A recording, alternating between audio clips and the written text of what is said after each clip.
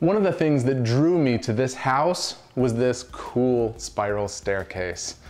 I absolutely fell in love with it, and I knew one day I'd have to do an awesome project just to top it all off. So what I think would be cool would be to put a mechanical iris at the top of this stairwell. You know, like the iris inside of a camera that opens and closes. So the first thing I did was I designed a few of them for 3D printing. I prototyped them out at different sizes and I learned a lot. I learned the different parts that were necessary to make it work and how they were constructed. And I also kind of learned that I wasn't going to be able to scale one up and build it at 4 feet wide with the tools that I had available. If I were to try to do it by hand or with a jigsaw, with my skills, it wasn't going to turn out great. I mentioned this project in passing to my friends at CNC Router Parts, and they got so excited and they asked if they could partner with us to make it happen. This blew me away. Not only were they going to supply the tools necessary to put this giant mechanical iris together, they sent out an expert to make sure it went well. I'm Nathan Skulski. I'm one of the co-owners at CNC Router Parts. We make industrial CNC machines for your business or home shop that you assemble. So here it is. You can see I've got all this space here that's unused. It's cool, but there's like this unfinished edge, and I mean, this house is so unique and weird. I thought it would be cool if I could put like a mechanical iris here that opened and closed. I know I told you about it on the phone, and you've got some ideas it's too. Really cool. Tell me what you think about can we do that? Like, is that doable? So when you talked to me, I didn't really understand this was going to be a perfectly round roof. That's perfect. We're going to be able to cut something that fits in here really snug. It's going to look like it's fully integrated into the house, and it's going to really surprise people, I think, when they see it open and shut. So I think this is a slam dunk. It's really cool. Normally, I'd say the largest challenge with a project like this is the design. But using Fusion 360, we'll be able to lay out the parts, I think like 2 or 3 layers, and actually do all the motion studies in CAD.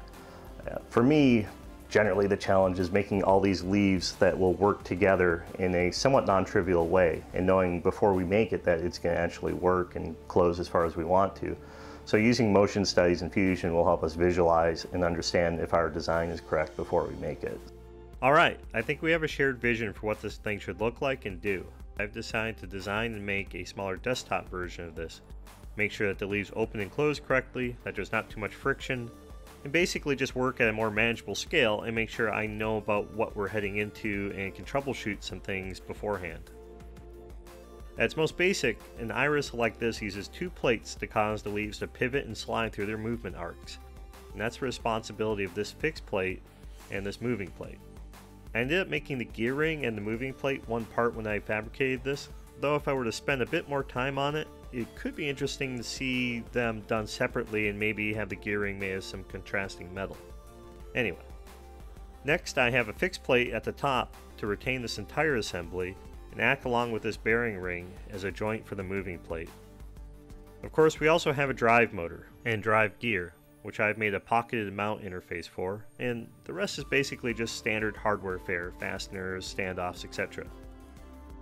Scaling this design up to the full 40-inch outer diameter stairwell is primarily accomplished by modifying the parameters of the design.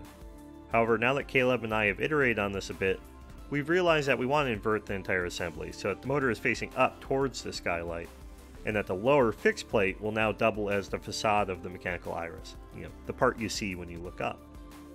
Not a big deal, though we do need to open up this plate a bit, I think, and expose the gear ring, mechanicals, and just kind of make it look a bit more interesting. That should do it. We've also made the fixed plates the same diameter as the stairwell that we're going to be installing this in, and also done some weight reduction on the moving parts and some of the fixed portions using pockets and patterns. After all, what good is an awesome skylight if you can't lift it above your head to install it? This will also help reduce friction, so I'm very excited about some of these changes. For this project, we're going to use a PRO60120, so that's a 5 foot by 10 foot machine, one of our industrial category machines that you can use for your business or your home shop.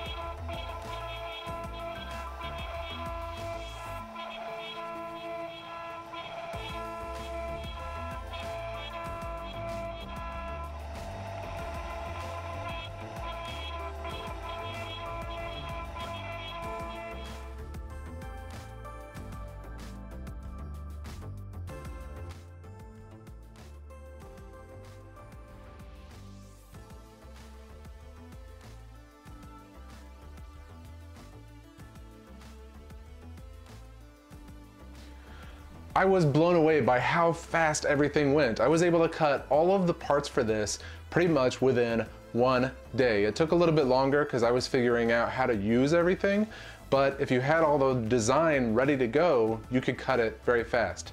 Speaking of the design, the folks at CNC Router Parts were so excited about this, they completely designed this thing from scratch. They didn't use my designs, and they're giving them away. There's a link to the design down below.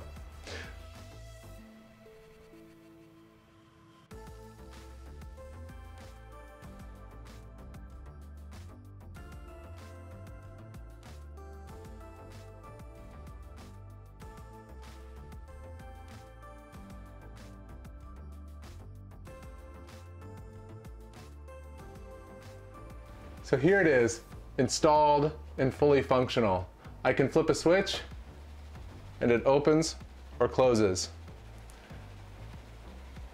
It's got an Arduino controlling a stepper motor for opening and closing, which means you could put any number of sensors or other kinds of things on it to make it do whatever you want. Control it by temperature, by light amount, whatever.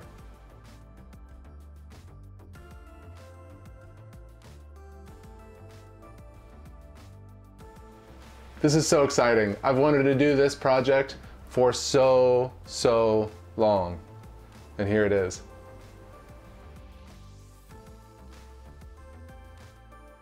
Now the speed is variable. Personally, I like it at this nice, slow pace.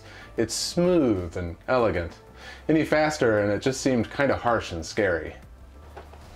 Anytime that I finish a big project like this, I like to look back at it and see what I could do differently or even possibly better. The first thing that you probably notice is that it doesn't close all the way. There's always a gap at the center of it whenever it's closed. That's just due to the nature of this type of mechanical iris. If you have the overlapping leaves like this, no matter how you do it, it's going to end up with a little bit of a gap at the center. I was willing to live with that. I knew that going in. There are other designs where you have less petals that all just meet at the center that look more mechanical. But personally, I liked the almost organic nature of the overlapping petal design, so that's why I chose it. These bolts, as it turns out, in this design, are completely unnecessary. I could remove them, and I haven't decided if I like the way they look enough to keep them or not. I might replace them with something more aesthetically pleasing. This one is controlled with a stepper motor, so even though you could use it to regulate temperature from the skylight or light or something like that, I'm not going to because of the layout of the room that's attached to this. It's not going to have that big of an impact. I might replace that stepper motor with a hand crank just because I think it would be cool. I don't know. I'll have to have some fun with it. Once again, I want to say thank you so much to CNC Router Parts for partnering with us on this project. This is so cool. Be sure to like and subscribe for more.